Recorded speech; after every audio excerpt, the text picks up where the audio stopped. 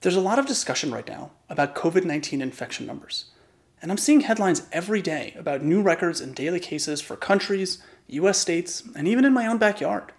It's easy to be worried about this scary information, but it's also really important to understand how we should interpret it. In fact, the absolute number of cases, though important, isn't really at all what we should be focusing on. Rather, what we should care about is the percentage of tests that come back positive and whether we're doing enough testing to make this information actually useful. After all, what we really want to know is how many people in a particular area are infected with COVID-19, not how many people test positive for it. Those sound like the same thing, but they're really not. I'm Jeff Galak, and on today's episode of Data Demystified, we'll talk about how we should be interpreting the ever-present stream of COVID-19 infection data and why we don't really care about case total counts all that much at all.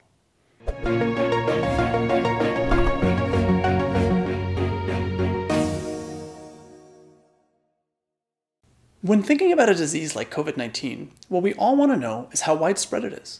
After all, that's what tells us if we should increase our efforts to stop the spread of the virus, or if we can take things a bit easier and start to reopen parts of society. The challenge is that it's almost impossible to know exactly how many people are infected, and so we use the next best thing, a sample. Basically, we can't currently test every single person in a population, so to estimate how many people are infected overall, we look to see how many people we test are actually infected. Importantly, those aren't the same thing. To make that point a bit clearer, let's take a step back and look at a different example, political polling. When we have an election, what we're doing is asking everyone to vote and pick a candidate for some political office. That's great, but if we want to get a sense of how that election will go in advance, we typically conduct a political poll or survey. What that means is that we ask a few people who they plan to vote for, and then assume that those people, more or less, reflect the voting intentions of all voters. In fact, this strategy for the most part yields very accurate results when done well. Let's look at a very simple example to see how this would work and what some pitfalls might be. To keep things simple, let's assume there are 10,000 people who will vote in an election between two and only two candidates, a Democrat and a Republican. Here, the big box is going to represent all the people that are going to vote. And yes, I know that the world isn't this simple, but simplifying things can help us understand more complex settings, so bear with me. Let's also assume that exactly half of our 10,000 voters plan to vote for the Democrat candidate, represented by the side of the box shaded blue, and the other half plan to vote for the Republican candidate, represented by the side of the box shaded red. And again, yes, I know that this would result in a tie, but just go with it for now. In advance of the election, we might want to know who's likely to win, so we conduct a political poll. We call up some subset of those people, say 500 of them, and ask them who they plan to vote for. Here, the smaller box represents the sample of people we ask to tell us who they plan to vote for. In a perfect world, our 500 people split perfectly down the middle between Democrats and Republicans, and so our result from the survey is that we predict that the vote will be split 50-50, which is a perfect prediction of what will actually happen. Great. No issues here at all. But let's consider two slight variations to this example. First, let's imagine that the 500 people we asked to tell us who they plan to vote for aren't perfectly split between Democrats and Republicans. Let's say that by some stroke of bad luck, we instead ask 200 Democrats and 300 Republicans. Remember that regardless of which 500 people we ask to tell us their voting intentions, the original 10,000 people will still vote the exact same way. It's just that now we happen to ask a few too many Republicans, given what we know about how many Republicans are in our population. So now we see that the smaller box is shifted towards the red side. If we use the results of the new sample of 500 voters to predict the election, we would predict that the Democrat candidate will only receive 40% of the vote, or 4,000 votes, and the Republican candidate will receive 60% of the vote, or 6,000 votes. The problem here is that our prediction is going to be way off of what will actually happen, all because the people we asked didn't really reflect the entire population of voters in our hypothetical election. That's a problem. We want to know who's going to win, but because we didn't do a great job of making sure that our sample of voters reflects the population, our estimate is going to be way off. Of course, in the real world, political pollsters go to great lengths to make sure that the people who they ask to tell them their voting intentions match the entire voting population as well as possible. They don't always get it dead right, but they tend to be pretty close. What I want you to realize here is that we don't really care at all about who the people in our sample are going to vote for. We only care about them to the extent that they tell us something about who the entire population is going to vote for. If the sample is a good representation of the population, then great. If not, as is the case here, that sample is really worthless in telling us about the thing we care about, who's going to win the election. The second thing to consider is that what matters a lot in having that sample be useful in telling us about who's going to win the election is how many people we actually poll. Imagine if instead of asking 500 people to tell us who they plan to vote for, we instead only asked 20 people. Well, if we even slightly made a mistake and asked just one extra Republican who they would vote for, that would result in us seeing 11 intended votes for a Republican and 9 intended votes for a Democrat. That's a prediction of 55% of the votes going to the Republican and 45% going to the Democrat. Clearly, given that we know that the vote is really going to be 50-50, this is a huge error in predicting who will win, driven by us accidentally asking just one extra Republican who they would vote for. The same isn't true if our sample is really big. Let's say we ask 5,000 people who they will vote for. Now the room for error really shrinks. Let's say we're again off by just one person. We see that in our sample, now 2,501 people say they'll vote for the Democrat, and 2,499 say they'll vote for the Republican.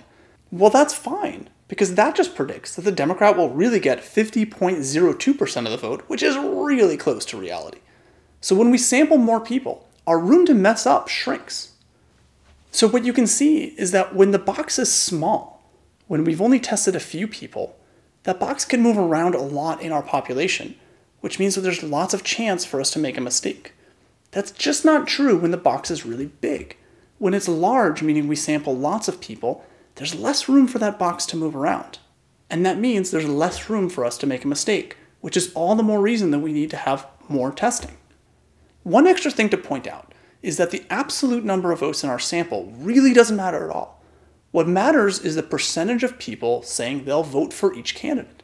In the previous examples, if we focus on the voters planning to vote for the Republican candidate, we don't think that the candidate will only get 11 votes in the first example, but 2,499 in the second example. We hopefully realize that the absolute number of votes in our sample doesn't matter at all. What matters is how many votes the Republican candidate will get relative to the Democrat candidate in the entire population. That is, for predicting who will win an election, we only care about the percentage of the votes for each candidate, not just how many there are in total. And now, you might be wondering why we're talking about political polling in a video about COVID-19 case counts. And the answer is that if we understand the types of errors that could occur in political polling, we can understand very quickly why tracking the absolute number of cases of COVID-19 doesn't really matter. But what really matters is the percentage of cases that come back positive. And beyond that, we hopefully also realize that to get any sense of how prevalent COVID-19 is, we need to do a lot of testing. Let's see just why that's true. First, unlike in our voting example, in reality we don't know how many people are infected, and our best way to estimate this is to test a bunch of people and see how many people test positive. Importantly, it's not just how many people in total test positive, but rather what percentage of people test positive relative to those who test negative. Let's look at our box again, except this time, to keep it simple, the big box will represent the population of people in a hypothetical US state with 1 million people in it. We'll color code the box to represent how many people are infected, with red being infected and green being not infected. What's really important though, is that we really don't know what the split looks like. I'm just going to pick an infection rate of 20% to make the example easy, but it's important to remember that in the real world, we don't know what the true infection rate in the population is. We'll need to estimate that, which is what we're about to do. Just like with our political polling example, we can try and estimate how many people in the entire state are infected based on what percentage of people that are tested are infected. In a perfect world, we are just as likely to test people who are and aren't sick, and we can test a lot to be very confident in our estimate. So let's say we test 50,000 people, and we perfectly match our sample infection rate to the true population infection rate. In other words, we find that 20% or 10,000 of those who are tested are infected. Well, then our testing is a dead match for reality, and we can say that we have a good grasp of how much viral spread there is in our state. Already, we should see why the absolute number of infections doesn't matter at all here. If we only tested 500 people and 100 of them were infected, we'd still think that 20% of our entire state was infected.